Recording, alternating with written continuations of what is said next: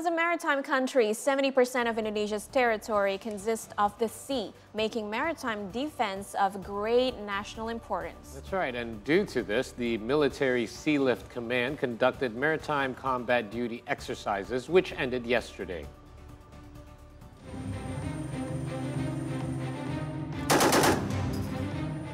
As one of the Indonesian Navy's core elements, the military Sealift Command conducted a 3-day maritime combat duty exercise on the Jakarta Bay area. It was composed of a series of combat drills packed in 3 days on land and sea from February the 16th to 18th. It was the precursor to the 2023 Joint Armed Forces exercise with the purpose of enhancing the military Sealift Command's professionalism and weapon system readiness.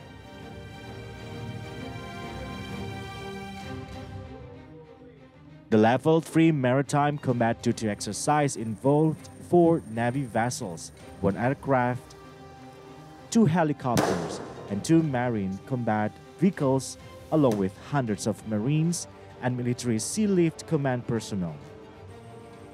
It was classified as unified operations that also involved civilian vessels.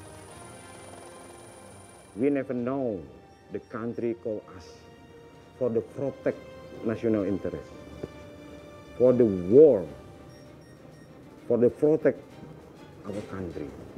So I think the synergies with the mine component, support component, and the other, or to achieve the power of the maritime component to protect our national interest, I think. It was composed of underwater mine navigation, anti-air, vessel communications, gunnery exercise, and live fire training both at night and during the day.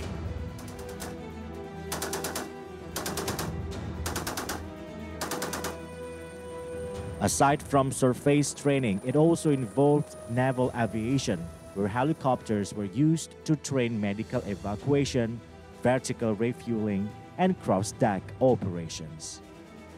Untuk mencapai jika terjadi suatu peperangan maupun suatu hambatan yang berada di laut, jadi pihak KRI yang melaksanakan kegiatan di fase laut, kita yang dari udara siap untuk mendukung serta melibatkan dari pesut dalam rangka kesiapan pesut sendiri. To conclude the exercise, land forces also conducted amphibious training to take the beachhead from opposing forces at the island of Bokor in Thousand Islands, Jakarta. Many hope that the exercise can boost the Navy's capabilities and provide more opportunities for troops to conduct training in other areas of the country. This is because the protections of all Indonesians falls under the country's military.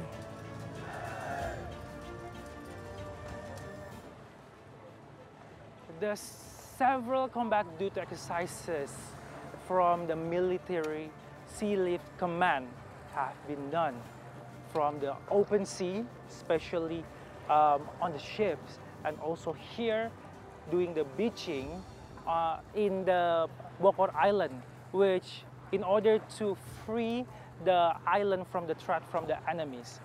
And this war exercise is, the purpose is only for one thing, which is to protect the Republic of Indonesia.